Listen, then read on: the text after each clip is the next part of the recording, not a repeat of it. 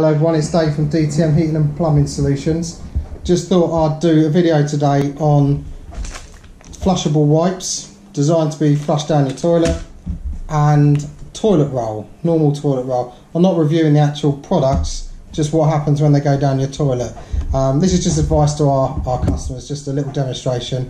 I've got Lily May with me today and Molly.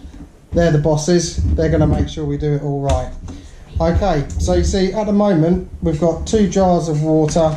They're just 10 toilets. That's what they are today. So we're just going to use them as an example. Right, Molly, if you put a bit of toilet roll in there, and Lily, you put your disposable wipes in there. Yeah, that much will do. Well, you always do that too much, but let's go. One wipe and okay, so you put your wipe in your imaginary toilet. And pop your lid on. And you put your toilet roll on your imaginary toilet. And yeah, not your hand, just the toilet roll will do it. Right, I'll put your lid on, otherwise that will go everywhere. Right, so you tight? Yep. Okay girls, if you give them a shake and it just simulates you flushing the toilet. So when you flush the toilet, all the water swishes around and that's what happens to the toilet roll and the flushable wipe. So give yours a good shake, muscles, that's it. That's it, right, okay. Let's have a look, see what we've got then. So, leave the lid on for a second.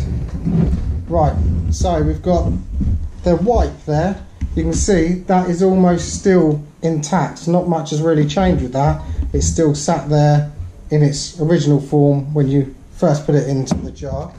You see yours there, Molly? That's all broken down and gone all sloshy. You can see it's really starting to sort of break away. Yeah, there you go. So that's all sort of thinned out and ready to make its way down to the sewer. So you see in there, like Lily's grabbed hers in a whole, still in like a whole sheet. The toilet roll, you can't do that. It's all breaking down quickly by the second. Originally this was thick, now it's gone really thin. It's a bit thinner now, isn't it? Yeah. But, so what we're doing, this demonstration just shows you that the troubles that these things can cause. And so we don't do much with drainage or toilets as a company, but just advice to our customers, this is the main cause of a lot of drain blockages, toilet blockages, that sort of thing. If you've got any roots or any problems with your drains or like old drainage pipe work, these things can cause all sorts of carnage. So our recommendation from us 3 is use your toilet roll down the toilets if you want to save your money for things like summer holidays, Christmas presents, that sort of stuff. Drainage and unblocking your toilet certainly isn't the most exciting thing to spend your money on.